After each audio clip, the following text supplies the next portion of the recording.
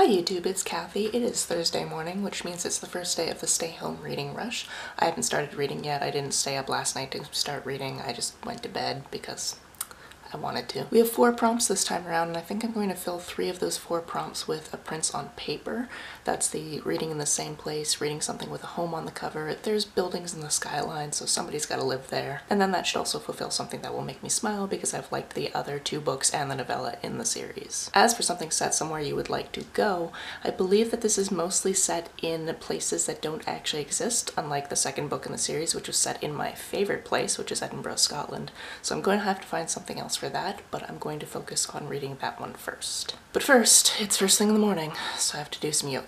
And I just posted my video for the day. I've done my Instagram post for the day, so it is time to sit in this chair and read as much of this book as possible before I need snacks. Okay, I'm 3 chapters in and I'm enjoying this book. I knew I would because I've liked all the other books in the series, but I'm getting hungry and kind of want to go outside, so I'm going to switch over to the audiobook I've been listening to, which is called Kill the Farm Boy. It is kind of like a fairy tale, but it is super full of puns.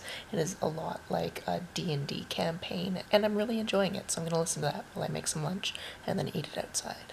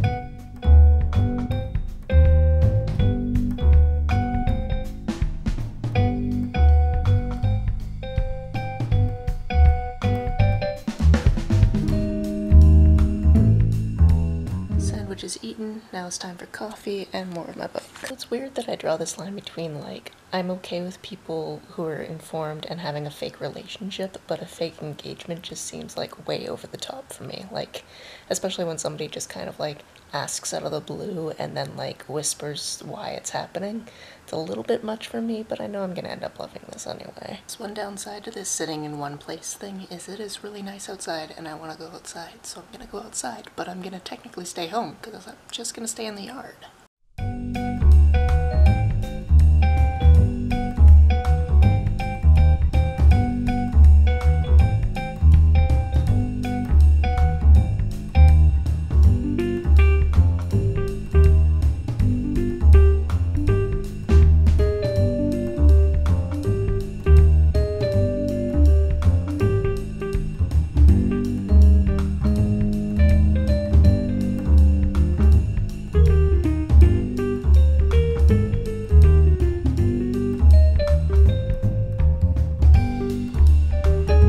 Good morning, it's Friday. I'm getting a late start to the day because there might have been drinks last night. There was also playing VR and just hanging out with my roommates, which was a lot of fun, but also meant I needed to sleep in. I only have about 100 pages left, which means I can read somewhere other than here after I finish those, so let's get that done. So I finished a print on paper. I liked it enough. There were a few things that I was just like, typical romance things, and I wasn't really into them at that moment, but that being said, it's not like they're bad things. The next book I'm going to read is boyfriend material, and just based on the cover alone, I assume that some of it's going to take place in London, which is the city I'm supposed to be in right now, but pandemic, so I'm going to count this as my place I wish I could go. But first, I'm going to watch this week's Survivor, because apparently it's going to make me cry. Yep, less than a minute into this episode and already crying. Alright, now that I bawled my eyes out at Survivor, because apparently that's a thing I do with my time, I just realized that there's a stay-at-home reading rush tag, so I figured I would do that as part of this vlog instead of doing a completely separate video, because I don't have any space to put up any more videos this month, and any space I have is at the end of the month, and obviously that would be too late for that video, so let's do it as part of this one. The first question is, how is your reading going while staying at home? And it's been better. It's definitely slowed down. Part of that is, especially like a month ago when things really first started, I couldn't really focus on things. I've also mentioned how I make less time for audiobooks because that's something I used to do while I was in transit, and it was just something I did all of the time, so it got through things more quickly and easily. And now that I'm not in transit, I have to actually think, oh yeah, I need to listen to that audiobook before it returns itself to the library. So it's getting better, and events like this definitely help me, but it has slowed down some. Not to mention I'm making all these videos as well, so I don't have a lot of time outside of captioning and uploading and all of that. Where have I been reading while at home? A lot of it has been in this chair. I think the majority of the reading vlog I did for Night Film was all in this chair, actually. With the exception of, there is a room in this house called the library. I sat there. It's a little bit of colder of a room, so I haven't really returned there. I have sat out on the patio. Sometimes I read in bed, but this is the place where I do the majority. What's the best book you've read during isolation? And I had to go back through my spreadsheet and see like when isolation started for me, and I guess that would have to be Cemetery Boys by Aidan Thomas.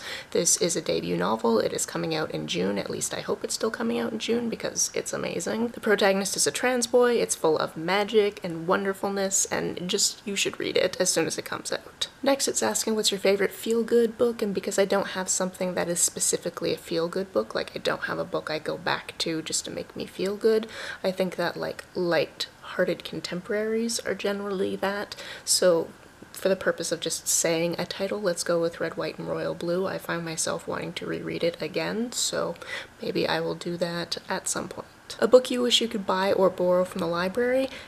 I can still borrow things from my library. I'm borrowing things from the digital collection right now, so I haven't felt too much of a, oh my goodness, I wish I could be doing this type of thing, because I can still get books through the library. It's next asking if there is an author I want to shout out during this time, and I guess I'll just go back and say Aidan Thomas, because I really love reading their tweets. Their tweets are just very funny and just such wonderful content, and then on top of that, to know that they wrote an amazing book is just so heartwarming right now. And my reading rush TBR, we've talked a little bit about this. I've finished A Prince on Paper. I am listening to Kill the Farm Boy, which is not in any way part of the TBR, but I am going to be reading it during this time.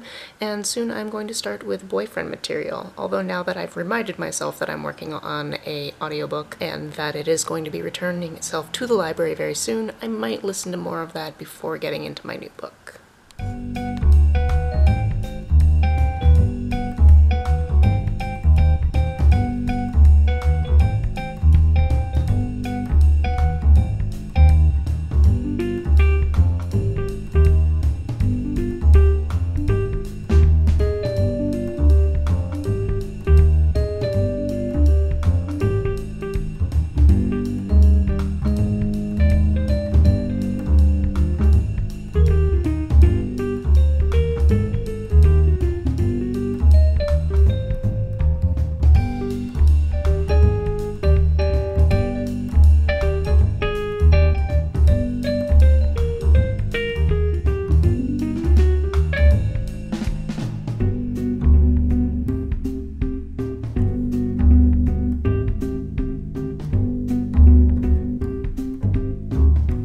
Are taking forever to pop, I will just talk and they're gonna pop sooner because of that. Hi, it's Saturday morning. I haven't actually started Boyfriend Material yet, which is what I'm going to do right after I finish eating this breakfast that I'm making myself. I also only have about an hour of the audiobook that I'm listening to left, so I might actually do that first just to get it done, because I want to have an audiobook to wrap up for tomorrow, my weekly wrap up. And in about an hour and a half, I'm actually watching an episode of Better Call Saul with my roommate, who I'm not staying with because he's immunocompromised, or not compromised so much as higher risk. So he is staying by himself in our apartment, and I am living at my boyfriend's house.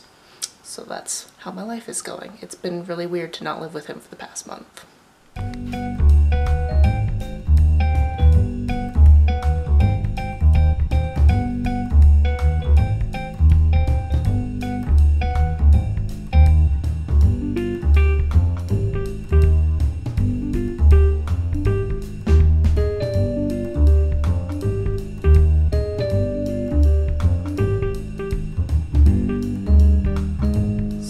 the big problem about reading books on my phone is I get on my phone and then the internet comes on because my phone spontaneously turns the internet on, and then suddenly there's notifications and I'm not reading. So I'm finally getting around to reading. It's a time. It's 1 o'clock in the afternoon.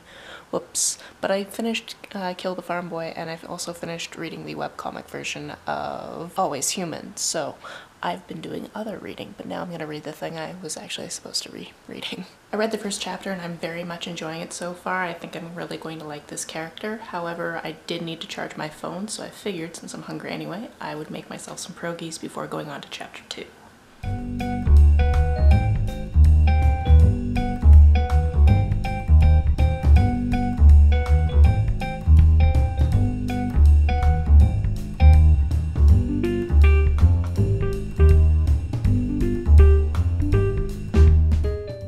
It is Sunday, after making those pierogies yesterday where I burned the crap out of my finger, which was a lot of fun. But they were delicious, so it's totally worth it. I read several more chapters of Boyfriend Material, really enjoyed it, and then my roommate came home from work and we had a barbecue where we had hot dogs and s'mores, and then we watched a couple of movies in the newsroom, and it was a really good night. Now this morning, have done my yoga. It's Sunday and the Canada Post is out. That's weird. And I film my weekly video, so I'm going to edit that now so I can put that up. I've already had a video out today. Today was my vlog for reading night film, but because it's Sunday, I have 2 videos that go up today because that's just how my schedule works out for my 34 and 34 project. Every time I do some exporting, I read some of my book. Does anyone else have this problem where if there's a cat on you, you just can't do anything about it and have to work around them? Because that's what I've been doing. I've been leaning past Nom, and Nom is like, why are you due? It's about 11 o'clock on Sunday night. Did I finish my book? No. Did I get halfway through it but have an amazing day hanging out with my roommates in the sun and watching newsroom? Yes, I did. So I call it a success. That being said, of course, I'm just going to continue reading the book tomorrow because what else am I going to do? That's it for this reading vlog. Did you participate in the stay-home reading rush? Let me know all about it down in the comments below. On the way down in the comments, if you hit that subscribe button, that would be very nice of you. You can like and share this as you see fit, and I will see you very soon. Bye!